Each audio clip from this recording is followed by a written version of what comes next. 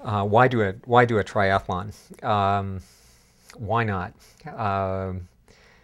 When I was going through some difficult times a few years ago, I came across this famous quote by John F. Kennedy when he was talking about going to the moon. You've probably heard this quote, but it's worth stating for people who haven't. And Kennedy said, you know, we choose to go to the moon because it's hard, because it's difficult.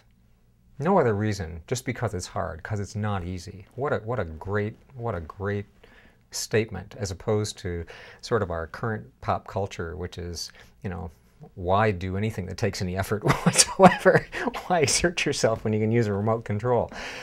So I think the reason to do it is just because it's hard. Because look, once you do something that takes you to another level, that transforms you, it transforms you emotionally, psychologically, intellectually. If you deal with something that you don't think you can do, and you can transcend whatever it took to reach your goal, you're a different person.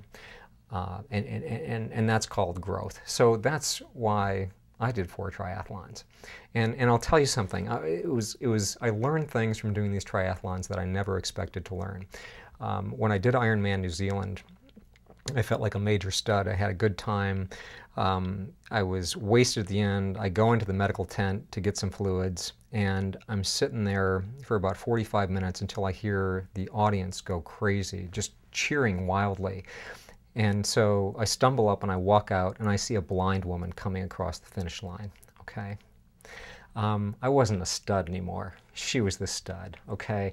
That's what that taught me. You know, I saw people in those races doing it in wheelchairs, or guys with one leg, or a 75-year-old guy who had a heart attack. So what you find out about doing these things like triathlons is that yeah, you're a stud if you can do it. You know what? But everybody's out there battling their own internal demons, trying to become something more than they are.